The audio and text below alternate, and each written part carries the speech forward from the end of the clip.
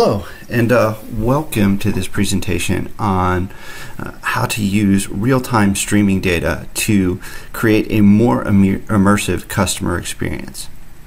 I am Ryan Treichler, the Director of Product Management for SAS Customer Intelligence, and I'm really excited to talk to you about this.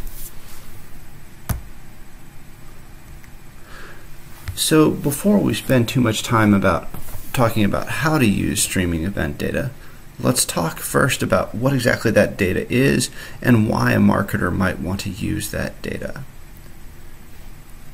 So when any user interacts with a website or a mobile application, there's a large amount of data that could be captured based on those interactions.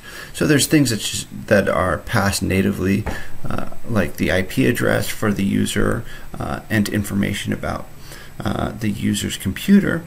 But as they interact with form fields, you can track all those interactions. You can track the navigation through the website. Anything that the user does essentially is something that could be potentially trackable and usable for marketing purposes. In the case of SAS, we have a tag that is placed on the page, and this tag enables customer intelligence to capture information about what the user is doing. So this can be configured by the marketer. They can determine which particular elements are tracked, what things are actually used, but it's a relatively straightforward implementation to get set up, and it makes it so that you can then start capturing this streaming data. In addition to the system collecting data through its own tags, event data can be passed from other systems as well. So there is an API to pass event data through an API gateway, and so there's a myriad of different ways that events could actually be passed from other systems into this system. And then once you have all of these events, once you have all this information, then you can determine what to do with that. And so one of the things that you can do with all these events in the system, or all this data in the system, is you can stream these events to the agent or another system. And that other system could be an analytics system to make some decision. So for example, you could have a loan submission form, and the events from that form could then be passed off through this agent to an on-premises environment where ESP or intelligent decisioning could look at the elements that are in the page and use them to make decisions about the user.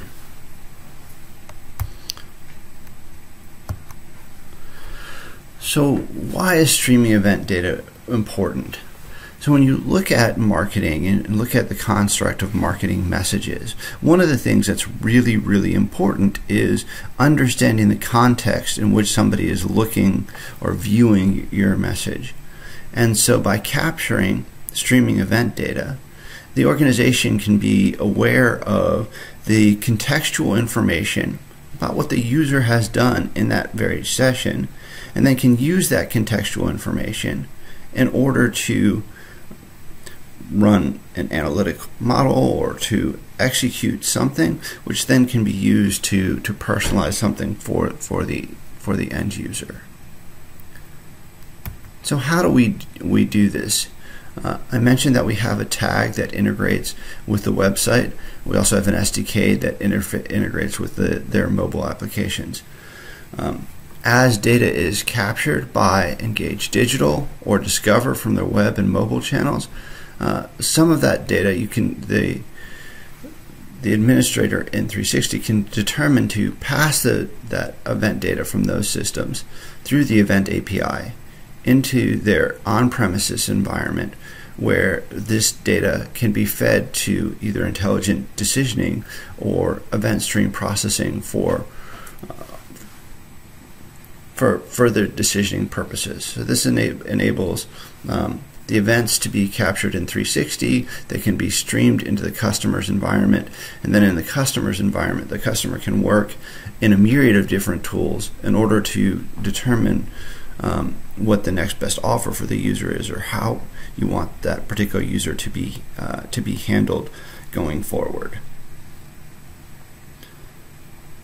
So those are how things are set up in the system and what streaming data is. So it's a good who, why, and what of streaming data.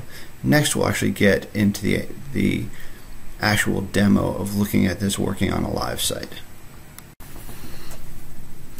Now I'm going to begin the actual demo of this. And so as we look at it, there's a couple of different things that I'm going to be showing you. And so I want to kind of point those out to you before I start the actual demo so that everyone knows what we're looking at. So the first is we've got the website that I'm going to be navigating. And this is just a SAS demo website, but it has been instrumented. It's out on the general internet, and it's been instrumented with the SAS Customer Intelligence tag to do the data collection piece, and that's what we'll be leveraging to capture the streaming data. On the right hand side of the screen, I have a tool that's just showing me in real time the events that are being captured by the SAS tag, so you can see what's actually going on in the browser. It's a way of visualizing the things that are occurring, but it's not really part of the product. It just helps make the demo a little bit more understandable, so you can see the things as they're occurring.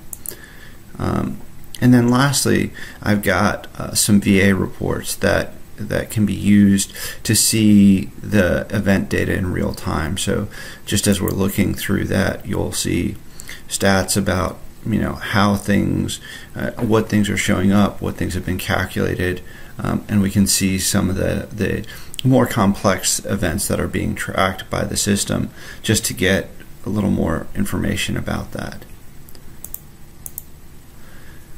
So starting out, we've got the SAS website up, and I'm just gonna refresh it so that it identifies that I'm there. So you can see that this has identified me.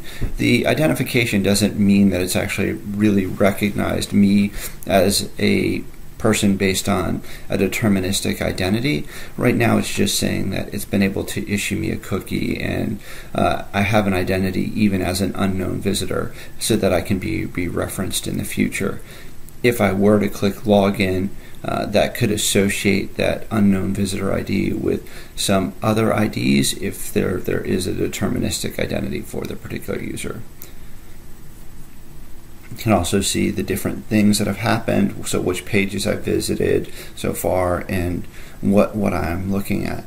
So I'm going to navigate to the loans page. You'll see as I navigate, those events are being captured. And so these are all different events that are being gathered by the system in real time. And an example of what could be interesting with this is, so we've got now a loan application. So with this loan application, we can capture information not just about when the user submits, but as the user actually enters the data in, we can capture that information from each of the form fields. And if they were to go back and forth and change things, we could capture that information as well. So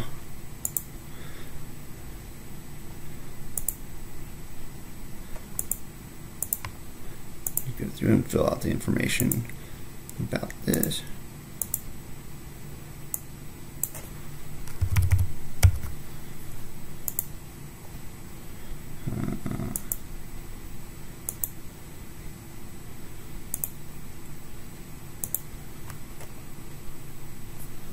So I will say it is $1,000. So I fill out all this information. You can see, as I filled this out, you can see all the field interactions that were captured.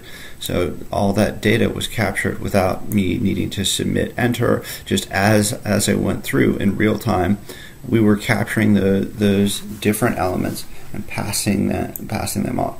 So now that we've got all that data, if we click apply now, in this case what we're doing is we're actually taking all of the information that we've got in those form fields that had been entered as they were entered, and passing them off to intelligent decisioning to make a decision about what to return. So in this case it says, hey, congratulations, we can offer you a loan based on, with this particular interest rate, based on the information that I had entered there. And so you can see, we'll go here to form field interactions for this particular report for this, and we can pull up and see that I entered some information into a particular form. And if I go into the loan calculation screen, you can see that it's got my loan identity submitted. You can see that I submitted some information. This is my identity for what was submitted. You can see my income that I entered. So you can see that it is that I had entered $5,000 in my income amount. You can see all the information that I entered is actually showing up there in these interactions in this particular report to identify, all right, all this data has been captured by me. So to mimic a user that was trying to game the system a little bit, I've gone through and kind of re-entered the information into these form fields a couple more times, tweaking the monthly income amount, moving it up and down a little bit just to see if that had an impact on what I got approved for.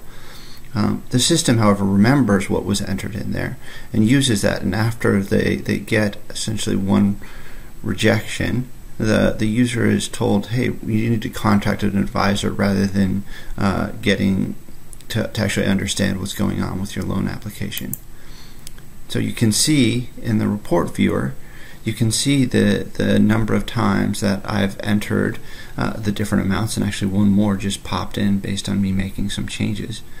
And as I went through and made those changes, you can also see the information about, in this case, what's important, what the minimum income that I've entered was throughout all the times that I went through, and what the max income that I entered was. So in this case, the minimum that I specified as my income was $1,000, and the maximum that I specified was $5,000. So the system keeps track of all that. We have all that data as part of the events that are coming out of the system. And that would enable you to analyze that and use that to make a decision, which was exactly what was happening with this box right here. So whenever you saw the flashing boxes, we were actually leveraging the full set of data that was available on the consumer, not just the information in this form, and then using that total view of the customer to determine what marketing message to serve them there. So this is one way that you could use streaming data to improve the customer experience, to create a better customer experience for the users, and to also kind of protect the organization by looking at not just the information that was successfully entered into fields, but looking at all the information that the user has entered, and looking at users that are entering information multiple times into the same field. So thank you all very much for listening to this presentation. Again, I'm Ryan Treichler, the Director of Product Management for Customer Intelligence for SAS. That's my email address in case you have any questions for me. I hope you enjoyed this presentation. Thank you.